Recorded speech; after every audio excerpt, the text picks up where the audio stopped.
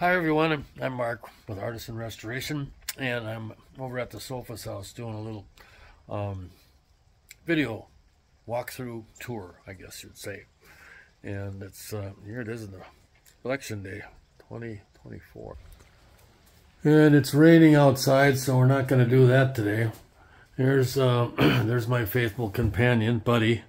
Throughout the house, I wanted to show you we've got these shotgun shells put in certain places where we've got screws or legs that we want to cover up. Now you just stay right there, buddy. Anyhow, this is basically what I did with an old barn. It was a double pen barn. It was an 18 by 24 section here, and another 18 by 24 section over there. And they actually would drive through this area here to get the hay upstairs. So anyway, we totally redid that. I think that used to be an old door, so we kept that. That wall there has been totally reconfigured. And there was an old door there. We decided to keep that. But our flooring in here is all black walnut that I got from a fellow in Mankato who wanted to get rid of the trees. And there wasn't enough walnut. So we also used some ash for the remainder of the floor here, because we've got a bunch of ash trees that are dying in the area. Anyhow, our kitchen here's got these shelves which we basically are hanging from these old steel rods. Those were actually turnbuckles that came out of an old barn we took down a couple of years ago. Our countertops are made out of 3x12s, which you'll see a lot of in the house. And they weren't quite wide enough to make a 24-inch countertop, so we put a chunk of black walnut in the middle to get them a little wider. Over here, we've got this black walnut table covered up with a bunch of old newspaper articles about our escapades. And we've got a spot in the middle here where I want to put some lights underneath it to accent it a little bit. It's what you call a live edge table, and they're cut from the same tree, which you can see here. This is basically a mirror image of this other side over here. Oh, well, we cut them in half, and we put these two pieces together as a mirror image, and then this piece also was taken out of the log, but it's not an exact mirror, and these were put together. Anyway, over here on this end of the house is bedroom wing, I call it. It's made from my grandparents' log cabin that I got out of Green Bay, Wisconsin. And here's the master bath. And that's an old, well, it's not an old vanity, it's a vanity we can, or dresser we converted into a vanity, I should say. And in here, this used to be my grandparents' living room. The front door was situated where that window was, and over here there was a stairway going to the upstairs, which basically kind of covered up and hid that window. We never knew it was a full-size window like in the rest of the house until I took it down. Over here, next door, we've got like a it's designed kind of like a mother-in-law suite, and this was actually the dining room in my grandparents' house, And the kitchen sat back over here where we now have a bathroom. And that bathroom has an old dresser converted into a vanity. The drawers in the middle here are not operable, and the one down here had to be modified in order to get the drain. In order to get the drain in there. But we've got all the vanities have been made out of old furniture, including this one here in the half bath. Upstairs, these planks here are the same material that I made that countertop out of. They came out of some buildings up in northern Minnesota that were demolished by some friends of mine in the demolition business, and we made the railings out of those pieces, and actually we made the posts for them as well, because we glued the members together to come up with the 6x6 posts, and then we put re-rod in there for our balusters. And up here, these are really fake beams. They don't hold up the roof. The roof holds them up. And they were originally the floor joists that were in my grandparents' living room, which had a ton of lead-based paint on them, and we spent a long time cleaning them up and getting them sanded down. So there's a little bedroom up here, obviously. Yeah, let's go downstairs quick. We've got 3 more bedrooms, bathroom, family room downstairs.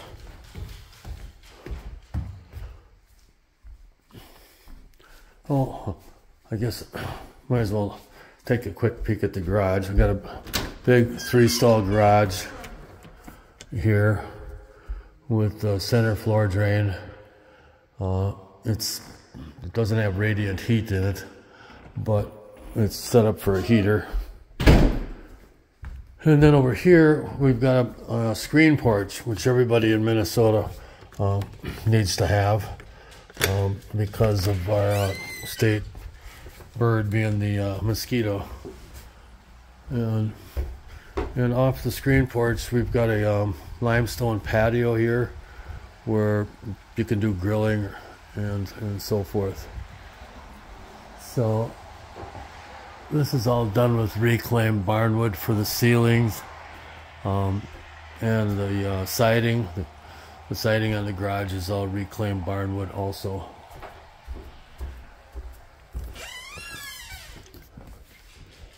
Okay, for the basement, our stairs here again are made out of the old 3x12s I got from my demolition buddies. And well, the fireplace upstairs is a wood burning fireplace. Down here, we decided to put a gas fireplace in. And the mantle for this is actually a couple of oak logs that I picked up over in Wisconsin, and we had to treat them for insects. There's some evidence of powder post beetles and stuff in here that so we treated them. We had to fill in an old mortise here, and then all this limestone was actually sitting in my storage yard for about 20 years, and we didn't have enough to finish the whole fireplace, so at the mantle we switched to a different design. So this is the family room here, and back here we got our utility room, and the electrician's still, well, he got most of the work done here, except he didn't clean up. But we got radiant in-floor heat here with this boiler, and the boiler also serves for our hot water. It's like an on-demand water heater, so we don't have a regular style water heater tank down here. And that's an air-to-air heat exchanger that is used to provide fresh ventilation for the house and so forth. You'll notice the doors down here are kind of unique. My guys begged me to let them build the doors, and finally I gave in, and they turned out beautiful. We got the light on here. Here's another old dresser that we made into a vanity, and we carefully had to modify the drawers a little bit to so we could use some of them anyhow. And here's those doors I was talking about. The panels in the center are made out of clear 1x4 tongue and grooved redwood, and there isn't a knot in those center panels. These outside pieces were actually some old rafters came out of a barn or something, and thank goodness we put them in a kiln and dried them out, because they haven't warped or done anything that they weren't supposed to. They're holding up great. In here we well, we've got another reclaimed timber up there. It's an old glulam timber that we got out of a bank down by Albert Lee. The ceiling here is corrugated tin from an old barn we took down last year up by Belle Plaine. And that big ugly box in the corner is there to enclose the vent from the fireplace, because we didn't get it installed in time, so the space up in the floor got taken over by the plumber and the heating guys. So yeah, here you can see that timber a lot better. It was pretty rough shape, but the guys sanded on it, and we got a couple of nice scratches in it, but it turned out pretty good. I think it looks better than sheetrock anyhow.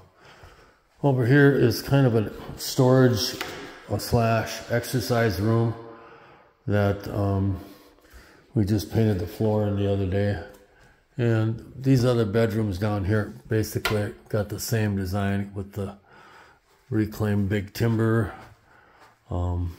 All of our trim that you see throughout the house is also reclaimed barn timbers and things like that. You can see nail holes in it and cracks and defects that basically go with any reclaimed wood.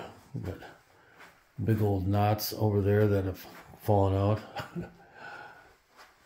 But I really love the doors. They work perfect and they look beautiful. This one's got a little bit more redwood in it than that first one I showed you. So anyhow, let me shut off the lights here.